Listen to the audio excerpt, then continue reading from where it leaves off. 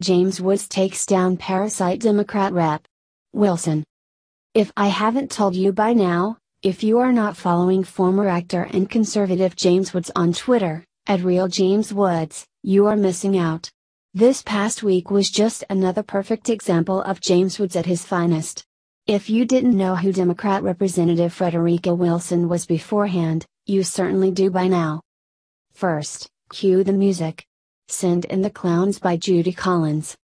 She's the congresswoman who listened in on a call between President Donald Trump and the family of a slain Army soldier and lambasted the commander-in-chief for saying that the fallen hero knew what he was getting into.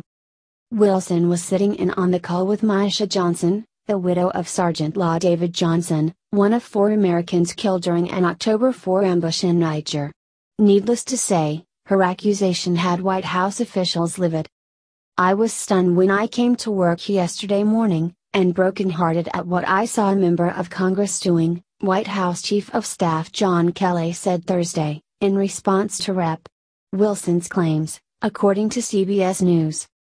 A member of Congress who listened in on a phone call from the President of the United States to a young wife, and in his way tried to express that opinion, that he's a brave man, a fallen hero. He knew what he was getting himself into because he enlisted.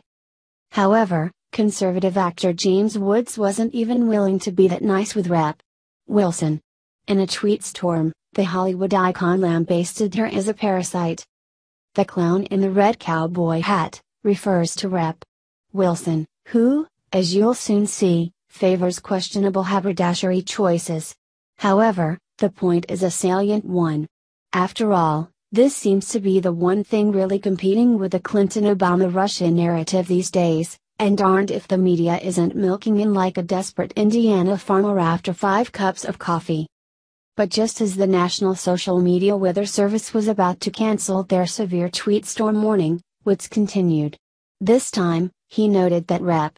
Wilson doesn't exactly have the most, distinguished record on veterans affairs. Now, I'm not entirely sure about Woods' conclusion.